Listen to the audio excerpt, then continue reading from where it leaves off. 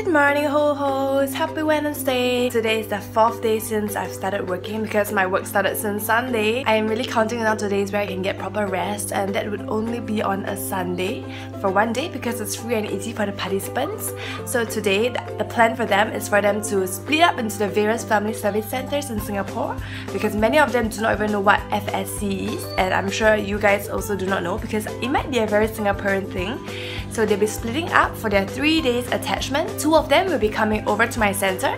So my center will be hosting them and I'm very excited. So very excited to have my center's name go up in the regional and international field because then they'll be talking about their experience at my center. So hopefully all goes well. I think my pimples are getting worse. You see, I'm hiding one here. I feel so sad that I'm having such bad skin. I guess it's just a busy period for me right now. So I just hope that the pimples go away.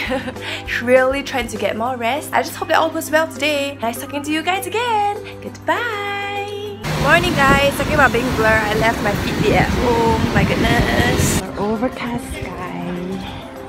Looks like I better walk quickly before it starts to rain and pours and me getting wet. I love sharing.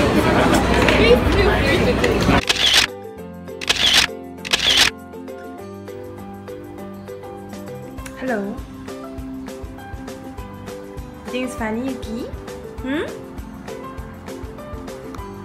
Yuki, what are you doing on the sofa? Look at me? Huh? What are you doing on the sofa?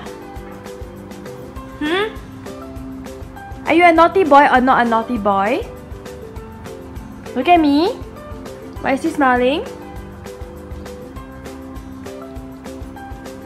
Huh? Get down, come. Go down. Good boy. Okay? Good boy, huh? You know your own mommy and daddy don't allow you to go on the sofa, not me, right? So you be a good boy, okay? Good morning everyone! Happy Thursday! So it's nearly approaching the end of the week, and my end of the week, as I've mentioned, is on a Saturday. Although Saturday will be a tour, it will be more fun as compared to the normal working week. I'm really counting down to the days where I can finally have like a well-rested day. A little tip about my makeup style. Whenever I am a bit more tired, I tend to put a bit of a brighter makeup so that it sort of brightens my mood as well as my overall look because I can tend to look quite pale, so brighter colors do make me look a bit better and brighter. Thankfully, I have fringe which I like to just put it at the side so you guys can see, but actually I have one more over here. So if I put like that, amount of pimples really exposed would be reduced. Do you guys have any tips for me, for those girls or guys, I don't know, whenever you are waking up feeling like you don't look good, bad hairdo, pimply face? What do you guys do? Comment in the comment section below and let me know. Bye Yuki, mommy's going off to work right now. Goodbye. Goodbye.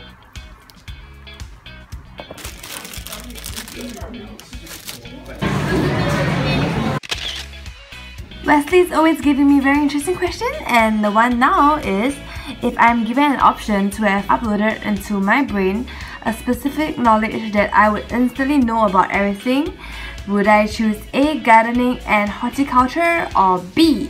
Textiles and fashion? Good morning dear HOHOS. I think I would choose gardening and horticulture. It's the very in thing right now. It's like go green, be environmentally friendly, and even malls or buildings have plants and herbs.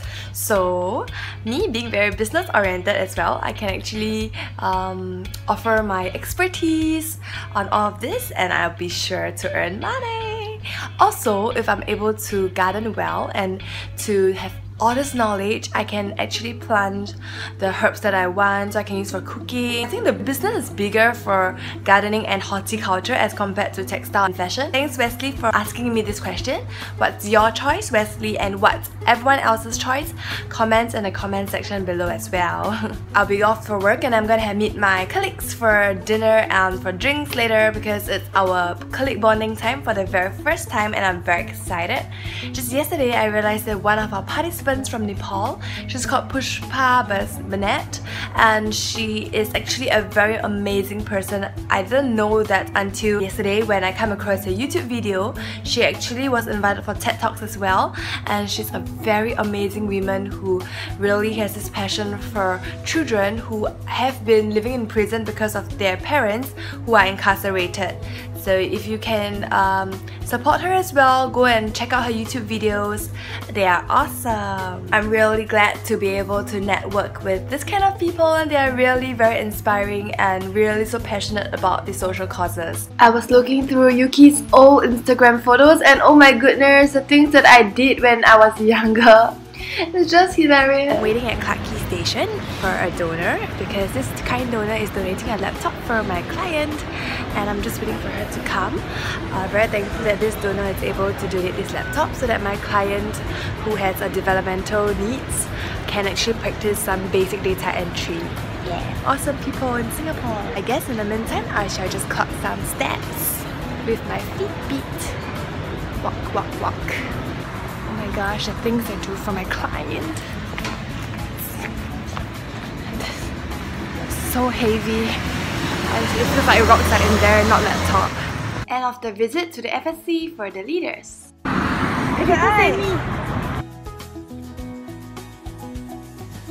Social 12 classes. Here.